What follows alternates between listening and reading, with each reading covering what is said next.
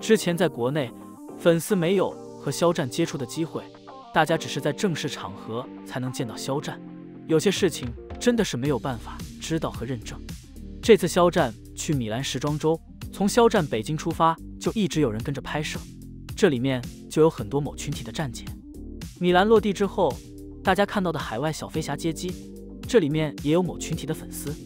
再来就是米兰时装周 TOTS 的门口，这个是最明显的，肖战再次与粉丝正面接触，某群体搞了很多气球。肖战这么多次与小飞侠和某群体接触，他的态度真的是一目了然，就是很明显避开和讨厌某群体，从来都是只跟小飞侠打招呼和释放温柔。我之前的视频中也介绍过，大家也都知道某群体扭曲事实的能力，坏的都能洗成好的，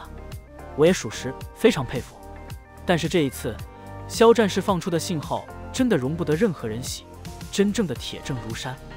话不多说，我们直接看证据。这个是 TOTS 推特官方发出的肖战 TOTS 米兰时装周活动专辑，这里面都是当天肖战的一些元素剪辑。TOTS 释放这个专辑也可以看出对代言人肖战非常自豪，里面也有当天小飞侠的群体画面。暂停一下，我们仔细看这个粉丝画面，非常明显可以看到某群体的气球被 TOTS 屏蔽掉了，非常清楚地表明态度，这些气球在这个画面里不合时宜，这个粉丝群像的画面不应该有这些东西。看到这里，我相信很多人都非常开心，这就是肖战的性格，很刚很倔。TOTS 老外怎么可能知道气球是怎么回事？肖战自始至终就和品牌方沟通得很清楚，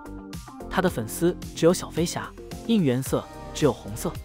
TOTS 走秀结束之后，某群体也已经感受到了肖战的态度。肖战和粉丝打招呼的时候很抵触气球，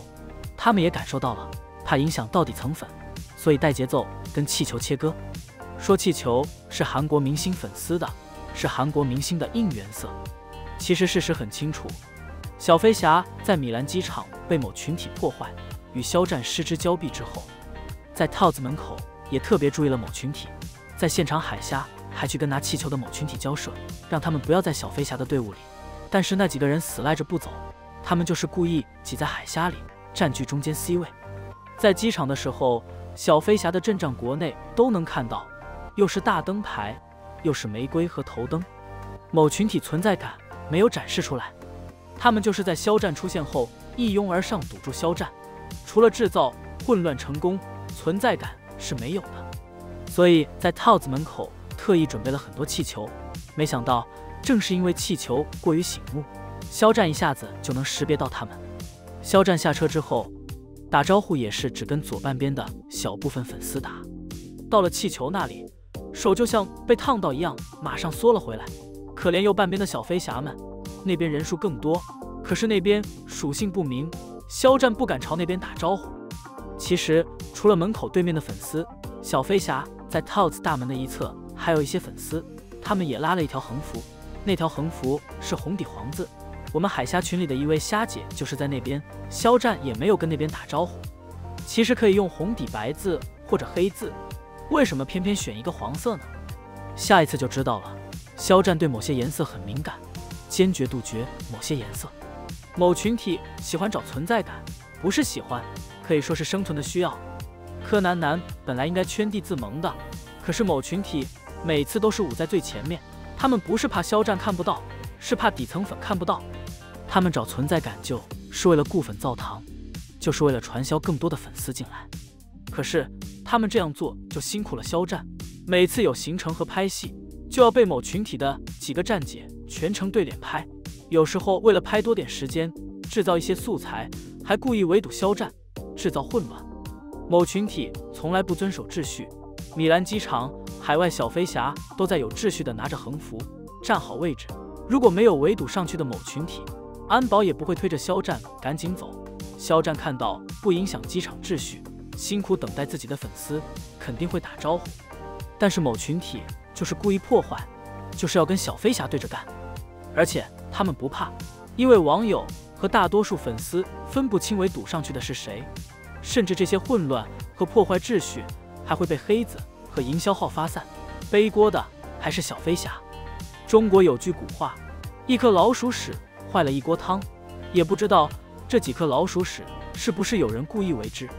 套子官方很好的传达了肖战的态度，就是某群体不是自己的粉丝，黄色和绿色的气球在粉丝群里不和谐，要屏蔽掉。其实不仅是套子官方屏蔽某群体，肖战在套子看秀和粉丝打招呼时也很清楚，就是坚决不和某群体打招呼。在 Gucci 走秀结束后，他看到门口还有很多粉丝辛苦等待，就特意让司机停车和小飞侠打招呼。肖战对待小飞侠真是极其温柔，可是当听到米兰直播的男导游大喊我爱你的时候，我爱你，肖战的脸色马上就变了，立马停下打招呼的手，身体也缩了回去。肖战真的对男相关的东西过敏了。正常的男明星听到男士说我爱你，应该会觉得搞笑，而不是这样反应过激。肖战真的是被男搞怕了。还有就是肖战在米兰机场怒瞪某人，肖战很少发怒的人，那个眼神就已经是愤怒的极限了，这不是在表达讨厌和警告吗？为什么某群体还能笑着磕糖？某人拿着某群体的公仔，某群体说这个公仔是肖战和某男星的儿子，拿这个公仔一直在肖战跟前晃，想拍到肖战的反应。肖战不管有什么反应，这个拿公仔的就是想造糖，结果在肖战面前晃了一路，肖战果然有反应了，怒瞪他。这就是肖战的态度，别拿这些恶心玩意在我面前晃，把我当工具人雇你们传销粉，让另一个人挂，我不开心。结果怒瞪都能造糖，真是滑天下之大稽。大家想想某群体疯魔到什么程度了，这是挂专家号都看不好的脑病啊！最可怕的是某群体不仅在国内造谣传谣，在海外也有大量的人群。我非常担忧的不是某群体的人数，担忧的是只要某群体存在，米兰机场这样的事情还会继续发生。除了现实中，在网络上小飞侠遵守秩序，某群体制造混乱，小飞侠背锅。只要某群体存在，这样的无限循环就会继续发生。醒醒吧，有良知的人，我们可以站在有秩序的队伍中，只要耐心等待，肖战会注意到我们，他会停下脚步，跟我们打招呼，对我们报以发自内心的微笑。不要做冲上去围堵的那个人，肖战只会被惊到，肖战不会快乐，留给我们的也只有背影。即使拍到肖战又能怎样？网上编织的千般故事，只是自己骗自己的安慰罢了。明明可以在世人眼中光明正大的和肖战双向奔赴，为什么要做破坏别人、欺骗自己的可怜人？好好想一下自己做的事情，真的不是在伤害别人、伤害肖战吗？复健之路欢迎你。